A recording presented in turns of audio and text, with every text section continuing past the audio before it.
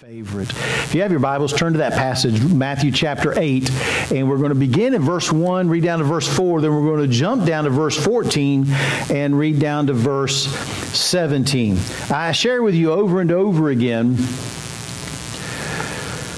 that God has created us with these three very important needs within us.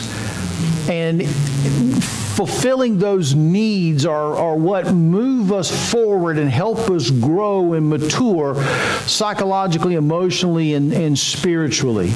And when those needs are not being met, then it hurts us, it thwarts our growth, and we end up being something different than God's intention for us. There is that need to belong.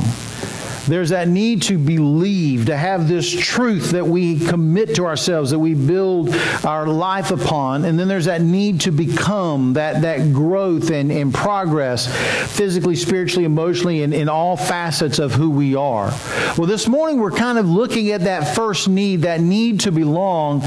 And it's not just the idea that we are created to be in a relationship with others or to be a part of a group or a part of a family. That's certainly a part of it.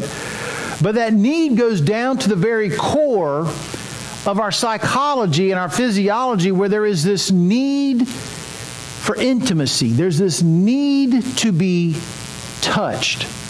There's a lot of studies that have been done over the years. There was one done years ago by a psychologist named Harry Harlow. Harlow studied the psychology of touch.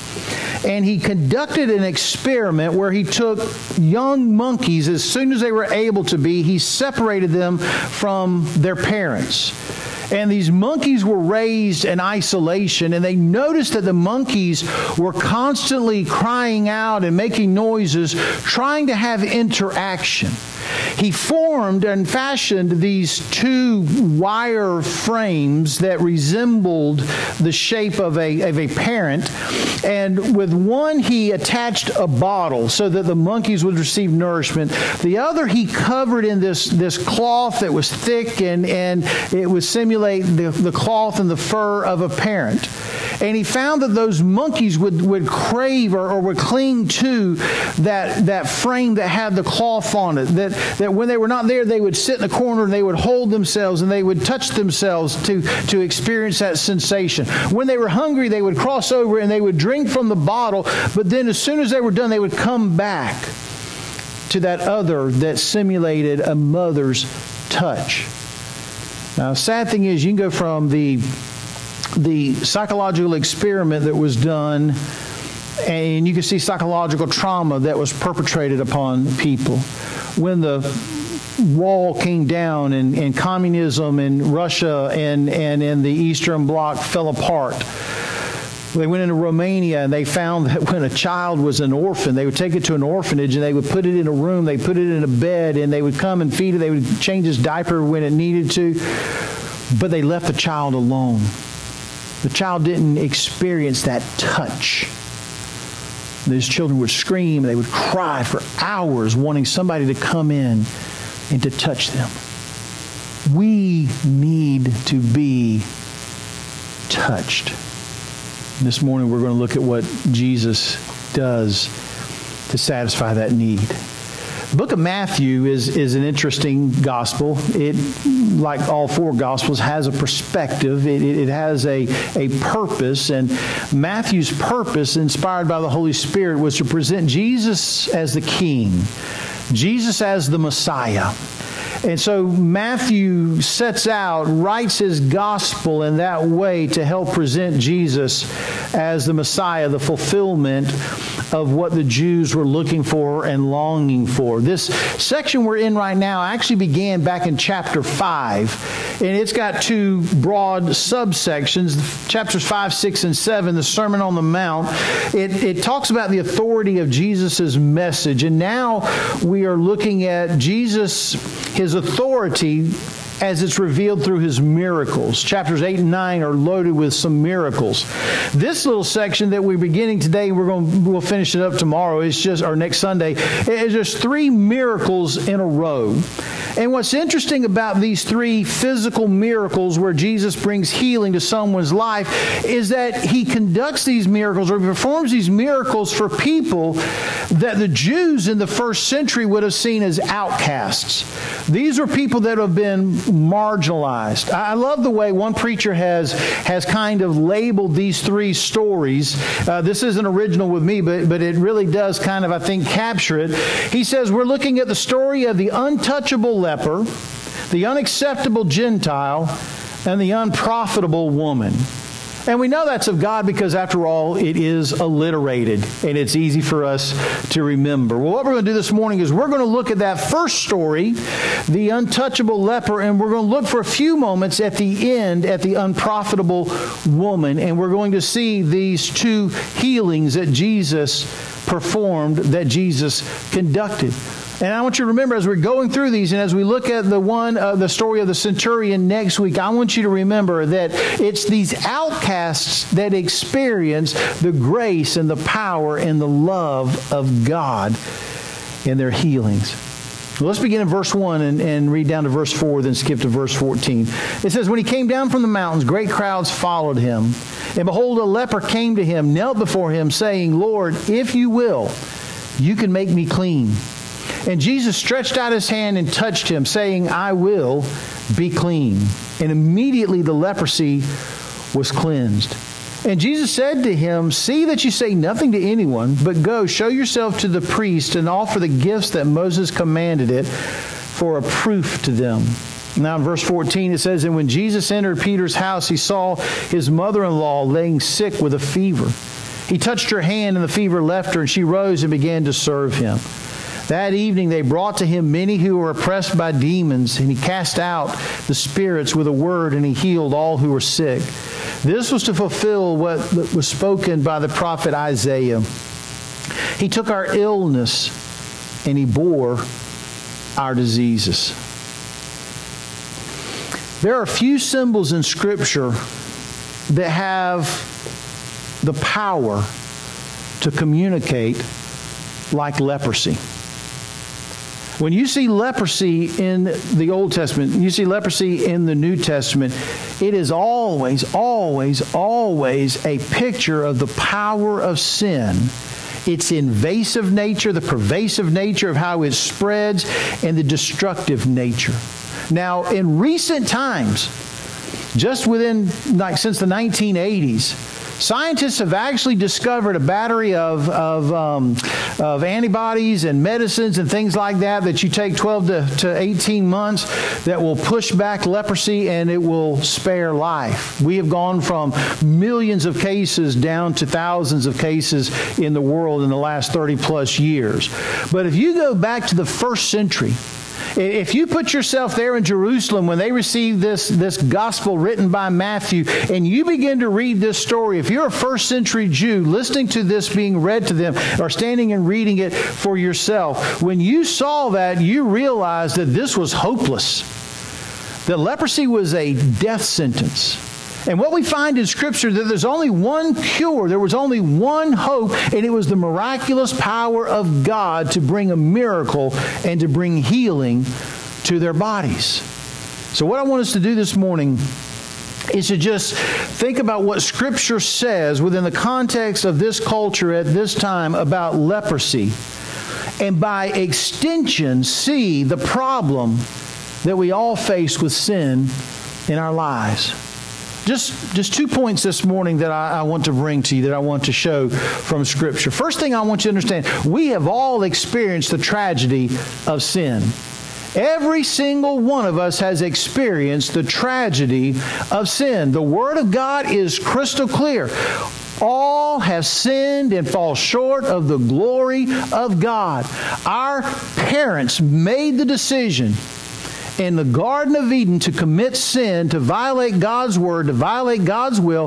They sinned, and when they did, they were transformed. They were changed by that sin. That image that they were created in, the image of God that was perfect, that image was still there, but it was tainted, it was twisted, and that sin nature took up residence within them, and they have passed that down to us generation after generation after generation. There's not a man, woman, boy, or girl, with the exception of Jesus Christ, who has ever been born that was not born with a sin nature. And when we look at what Scripture says about leprosy here, I believe that we can get a good picture of what sin is and what it does, what the tragedy of sin is in our life. First thought, understand, sin is injury. Sin damages every person and every place that it takes up residence. Leprosy is this horrible, slow, pervasive problem. What happens is, from what I understand, is that in your extremities, in your arms, in your hands, in your fingers, your legs or your toes and such, you'll get this pain. And the pain will not go away. And before long, you'll begin to look, and maybe it's on your hand or on your arm, and you'll see this little white spot will begin to develop. You'll think it's a blemish. You'll think it's some chemical has fallen on you. And then you begin to notice that around that white spot, all the hairs in that area begin to turn white as well. Before long, that little spot, that little white area begins to grow. And then eventually lesions begin to appear on your body. You begin to experience sensory loss. And what I mean by that is that you no longer have the sensation of feeling in areas of your body. You really begin to enter into a very dangerous stage, because what happens as your fingers, as your hands, as your feet begin to lose that sense of feeling, you may just walk by something and scrape something. You may fall down and hurt yourself. You may cut your hand while you're cooking something one night and you don't even know about it. And before long, if you're not careful, that area will become infected and it becomes much more difficult to heal it or to deal with it. Lesions begin to appear. You have the sensory loss. The extremities begin to pay the price for it. Gangrene begins to set in, and your body parts begin to deform. They begin to literally die upon your body. And if it's left unchecked, eventually your bones and your organs begin to deteriorate.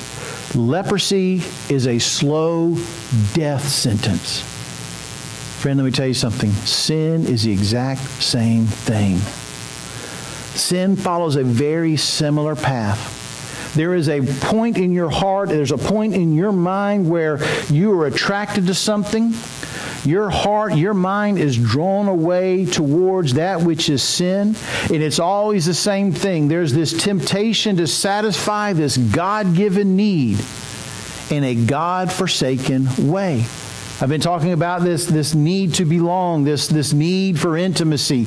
And there is that need, that desire to have that person that completes you. There, that companion that completes you and kind of makes you whole in a worldly, spiritual, emotional sense. And you want intimacy within that relationship. But temptation comes in and it draws your attention away, and it draws your attention to someone else, and you begin to seek intimacy in that relationship. It starts with just this little thought, this little idea in your mind.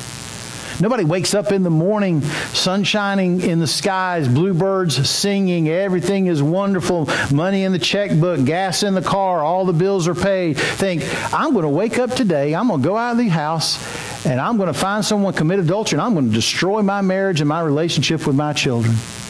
Nobody wakes up and says, you know, that guy down the street, his grass is nicer than my grass, and I'm tired of everybody talking about it. I think I'm just going to go down there and kill that man, put him out of my misery. It doesn't happen like that. But it starts with that little moment of darkness in our spirit, in our heart. And if we leave it unchecked, it festers and it grows and it brings death. Leprosy is injury. Leprosy is isolation. Listen to this passage from Leviticus 13. Leviticus, as Moses is giving them the law and instructing and guiding the community and how they are to interact together and how to remain pure before God. Leviticus 13:44 says, "Then the priest shall examine it, and indeed, if he is a leprous man, he is unclean. The priest shall surely pronounce him unclean. His sore is on his head. Now the leper on whom the sore is, his clothes shall be torn and his head bare, and he shall cover his mustache and cry, unclean, unclean. He shall be unclean. All the days he has this sore, he shall be unclean. He is unclean, and he shall dwell alone. The dwelling shall be outside the camp." Sin is isolation. Sin separates us from others. When you were a leper, immediately your family had to remove you from their proximity. Matter of fact, most families, when you were pronounced to have leprosy, you would leave the family, you leave the house, and you leave the community, and you go off. Most families would go ahead and have a funeral, because in their heart and their mind at that time, you were now dead to them. They could no longer see you. They could no longer interact with you. They could no longer grab you and touch you. You were now ostracized. You were separated away from them. Isolation in that you had to have your face covered and you wore special clothes and such. And as you came along the road, you cried out, unclean, unclean. So that as people would be traveling, they would see you and they would take a different route, or you would step off the road and they would pass by. You wouldn't have that interaction. There was no sitting down at the coffee shop and having a good time with a friend for an hour over a cup of coffee talking about how the day went. These lepers in the area, they would congregate together and they would find a place and they would create their own little colony. They would be separate unto themselves in the misery and the pain of their bodies decaying, and they would be isolated away from everyone else. That's what sin does. We give in to sin. We make the decision that we're going to give in to the temptation. And then that temptation, that sin shows itself, and we live with shame. We live with guilt. We live with remorse. And it begins to separate us from other people. People see what we've done. They hear what we've done. They know what we've done. They know the pain that we may have brought to a relationship. They know the disappointment and the way that we have conducted ourselves. And they begin to distance themselves away from us. Susan and Grace and I, we found this show on Netflix that came out a couple of weeks ago called Sweet Magnolias. And I'm going to tell you straight up, it is a Hallmark, Lifetime movie kind of a world. It's not good acting, it's not good writing, but it's actually a pretty good little show. And for the most part, it's clean. And if you're like Bill and you've watched a lot of these Lifetime movies, you know there's kind of this way they go about it. There's a young woman, very attractive. Her husband has divorced her, or her husband has died, or she was married to the mob or something like that. And so now she's in this little town that looks like Norman Rockwell painted it, this little picture of America. And she feels isolated. She feels alone by herself. And then there's always this handyman, baseball coach, whatever teacher is that's just good looking. Looked like he should be on the cover of Harlequin Romance, like Leonard was back in the day. And so that's what happens in this. In this TV show, the husband was a doctor, and he cheated on his wife with one of his young clerks or nurses or something like that. And the young lady that plays the part looks like she's 22 years old, and now she's pregnant. The man, the doctor, and his wife are going through a divorce, and their son's baseball coach just happens to be good looking. And so the wife is kind of attracted, and they're dating them. Well, what's interesting in all of this, and they're the primary ones, the young lady that is pregnant with her boyfriend's baby, eventually they plan to be married. They live in this small town somewhere. Every time she walks into the store, everybody gets quiet. Every time she went to a party the other day that nobody could believe that she showed up, and everybody gets quiet. They begin to whisper. They begin to kind of point and talk about her. And she walks around with that shadow, that specter over her, probably the rest of her life. I'm not justifying what the character did. It was wrong. But that's what sin does. We're attracted, we're drawn away, and we never think about what's going to happen tomorrow. How's it going to play when people find out about this? Third thing that leprosy teaches about sin is incurable. I'm not going to read it again, but that passage I just read out of Leviticus chapter 13, if you notice something, it tells how to isolate, how to separate, but it doesn't say anything about how to cure it. That's the problem with law. That's the problem with religion, is it can create boundaries and it can create barriers, and it can tell us when we've crossed the barrier. It can tell us that we are sinners. It can tell us why we are sinners, but it has nothing to tell us on how we can stop being sinners. It has nothing to tell us how we can have our sins forgiven. That's what Jesus has to do. Jesus is the only cure that we have for sin. It's not reformation of our behavior. It's not turning over a new leaf. It's not remorse. It's in repentance and forgiveness from Christ. Years ago, there was a documentary about the wildlife in India. This camera crew was going to go into the brush, and they were going to film and be carried through the brush and see these different animals and their habitat and such. And they had this old man who was an Indian native, lived there in the area over in India, and he was going to guide and direct them. And so 2 or 3 days into the journey, they get to this brush area, and he stops them and he says, "Let me explain to you. We're going to a brush area that is filled or loaded with king cobra snakes. They're one of the most dangerous snakes that we deal with." And he said what they will try to do is they will try to sneak up and they will jump up and try to bite you in your abdomen, try to bite you in the stomach area. One of the gentlemen that was on the trip asks him, he says, "Well, if we're going through and that snake jumps up and we don't see it to the last second, it bites us in the stomach, what are we supposed to do? What's the remedy? What's the cure?" And the guide says, "Find yourself a very nice tree, go and sit down and die." He says, "We have no hope. We have no help for you." Friend, understand, apart from Jesus Christ, we are dead in our trespasses and sin. We are spiritually dead because we are born with a sin nature. We are destined for eternal death, separated from God forever in a sinner's hell. And we are living spiritually dead, separated from God in this life. That's the tragedy of sin, is that we're living this slow death, waiting for the cemetery. But praise God, not only do we experience the tragedy of sin, but we can experience the touch of the Savior. Let's go back and look at the passage again. I love the picture we have of this leper in verse 1 and again in verse 2. In verse 1, we find this confidence. He came down from the mountain.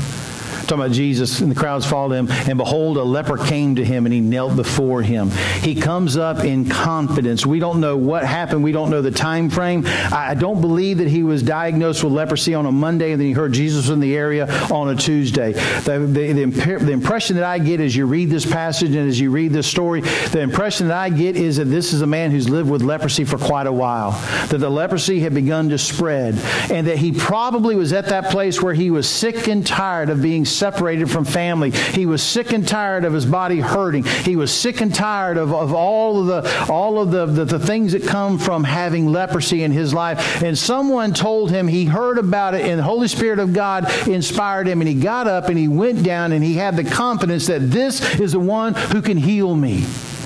And when he comes to Jesus, he's not standing there demanding it. He's not standing there negotiating it. He's humbling himself before the Lord, and he's crying out to the Lord in humility. What a beautiful picture we have of what prayer is. Prayer is reverence for the person and the power of God. Prayer is confidence that because of the blood of Jesus Christ and the fact that we have been accepted into His family, adopted as children, that we will be heard by God Almighty. Prayer is humility as we humble ourselves before Him and we ask of Him, and the Lord provides as the Lord sees fit. Drop with me down to verse 14 and verse 15. You'll see the connection here. It says, "And when Jesus entered Peter's house, he saw his mother-in-law lying sick with a fever, and he touched her hand." Jesus touched her hand, and the fever left her. She rose. She began to serve him. Now understand that word that is used there in verse 15 is the same word that's used in verse 3. It's a word that Matthew uses about 9 different times in his gospel. There's a couple times where it shows up in the same story. The woman who had the issue of blood, and she had in her heart, if I could just reach out and touch the hem of his garment, as soon as I touch him, I'll be healed. And Jesus knows that someone has touched him. But about half of the times that it's used, it's a picture, it's a word that used to describe an activity on Jesus' behalf. And it's not just the idea of a casual touch. It's not just the idea of this casual little caress. It means that he reached out and he grabbed hold of them. The woman was laying there. He reached out and he picked up her hand and probably put his other hand on top of it. It's that moment of connection. And understand, when we look at the rest of the Gospels and we see the way that Jesus heals people, he didn't have to touch her. Matter of fact, he didn't even have to be in the same room with her. All he had to do is speak the word, and the leper would have been healed. The woman would have been healed. But what an impact the touch of Jesus has upon a life. I tell you what, all my life it seems like growing up in church, we've sang that wonderful hymn, He Touched Me. I can still, in my heart and my spirit, hear George Beverly Shea singing that in the old Billy Graham crusades. Shackled by a heavy burden, neath the load of guilt and shame. Then the hand of Jesus touched me. Now I am no longer the same. He touched me. He touched me. Oh, he touched me. And oh, the joy that floods my soul. Something happened. And now I know he touched me. And he made me whole. Why did he touch them? He didn't have to. He chose to. Why did the Holy Spirit of God inspire and lead Matthew to write this element of the story in both of these stories? That touch is a touch of understanding. It's a very simple action that Jesus was using, I think, to proclaim that he understands. I guess most of us in this room, we remember 1992. We remember the election. Reagan was president for 8 years, and after Reagan, H.W. Bush was president for 4 years. Communism had crumbled. Our world went into a recession as we were transitioning from a Cold War economy into a new world economy and such. And at one point, George Bush's favorables were the highest of any U.S. president has ever had. And so there were a lot of guys that wanted to be president that didn't think they had any chance of beating Bush in 92, so they put their name in the hat. And then, as though somebody in cosmic control has this great sense of humor, one of the most improbable candidates won the nomination. Bill Clinton had gone to a foreign country and protested the United States and been a part of a flag burning. Bill Clinton got on national television and joked about his underwear. And there was rumor that was decades old of all the women that he had run with and he had chased after and all these kinds of things. And all of us young conservatives looked and thought, there's no way in the world that young man from Arkansas, which Ross Perot said was inconsequential. It's like running a Walmart. Arkansas, there's no way in the world he was going to beat somebody like Bush. And I believe with all of my heart that Bill Clinton was able to win the nomination and become the president because of 4 words. When people were hurting in the recession, he would get out there, take his jacket off, and he'd get out there amongst the people, and he would take you by the arm, and you're sharing your story. He'd look at you and he'd say, I feel your pain. And people believed him. He'd been in government his entire adult life. He'd been on a government paycheck, living in the government housing, being driven around on government vehicles. But for some reason, people believed him when he looked at them and said, I feel your pain. Friend, understand something. There are people dying in sin all around us every day. And they have this idea that the church and that believers and that Christians, they don't care one bit about me. And they want to know that you understand. We have a Savior that understands. We have a Savior that has been there and understands pain. It was a touch of compassion. That Jesus understood what it meant to be isolated. He understood what it meant to be disappointed by family and friends. He understood what it meant to be mocked by his brothers. He understood what it meant to be hungry and to be thirsty. He understood what it meant to be weary. And because he's lived and he's been here with us, he has compassion for who we are and for what we're going through.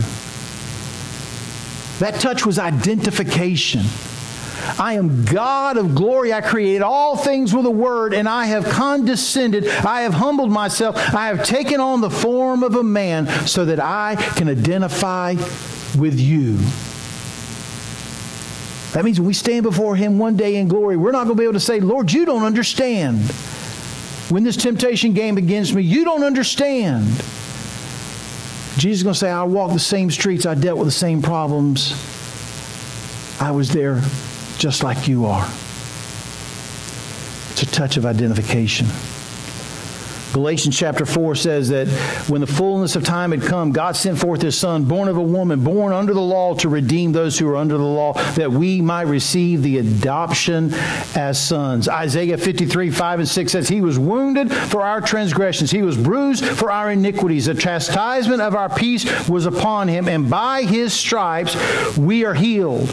We all like sheep have gone astray. We have turned everyone to his own way, and the Lord has laid on him the iniquity of us all. He identifies with us, and he died in our place. I believe that the key to all of this is in that very last verse that we mentioned just a moment ago, verse 17. After we look at the story of the leper, we'll look next week at the centurion. As we look at the story of Peter's mother-in-law, in verse 17, Matthew kind of summarizes this. He says, this was to fulfill what was spoken by the prophet Isaiah. He took our illness and he bore our sins. Understand what that means. It doesn't mean that Jesus just walked into the world and said, well, I understand life is tough on you. We're going to set your sins over here to the side. Jesus came into this world, lived a perfect sinless life. The Father hung him up on a cross, and all the sins of the world were placed upon Jesus. The Bible says that Jesus became sin for us. That in his death and resurrection, he would break the power of sin over us. Jesus became illness for us, so that in his death and resurrection, he would break the power of illness over us. He touched them to let them know, I am with you, and I love you, and you are mine. There was a missionary, I believe he was a Catholic missionary named Joseph Damien. In the 18th century, he went to the Hawaiian Islands to minister to lepers. God had a work on his heart, had a calling on his heart, and he was humble and he was submissive to wherever the Lord wanted him to go. And so he went to a group of people that, quite frankly, was not going to build a growing church.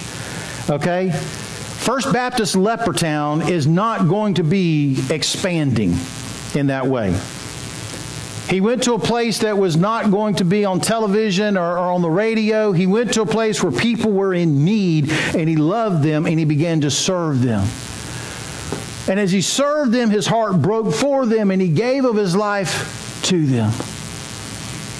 One afternoon, he was preparing himself a lunch, and he had boiled some water for some tea and doing some other things. And when he poured the water in, the water went in too fast, and hot boiling water splashed out on his hand. And he saw it happen, and he didn't feel it. And he knew what had happened. That next Sunday morning, he stood before his small congregation, and he said, welcome to worship, my fellow lepers. He now could understand and identify with them a way that he never could have before. So I want to draw a line right down in the middle this morning. I want you to think on one side. You may be sitting here with sin in your life, and you think, well, nobody will understand. nobody will forgive me. If anybody found out, I'd be living with shame the rest of my life. Friend, understand something. The Lord already knows, and the Lord understands. The Lord identifies. That's why He came into this world. But let me tell you what more reality is for our group this morning, because I believe that probably every one of us really here is really genuinely saved. There are people all around us who are spiritual lepers. Sin has grabbed hold of their heart, has grabbed hold of their mind, and they have done things that they shouldn't have done. They have sinned against God. They have broken hearts, disappointed people. They've done all of that, just like we have done. And right now, they're hurting and they're struggling because they want someone that will love them, that will care for them, that will forgive them and accept them. That's what we're here for. We're here to love the lost. And we're here to help them come to know Jesus Christ's forgiveness, to be welcomed as children into the family of God through the power of the gospel. So I'm asking if you would bow your head and close your eyes, so no one looking around. And maybe this morning you just need to experience for the first time in your life the forgiveness that God offers through His Son, Jesus Christ. Or maybe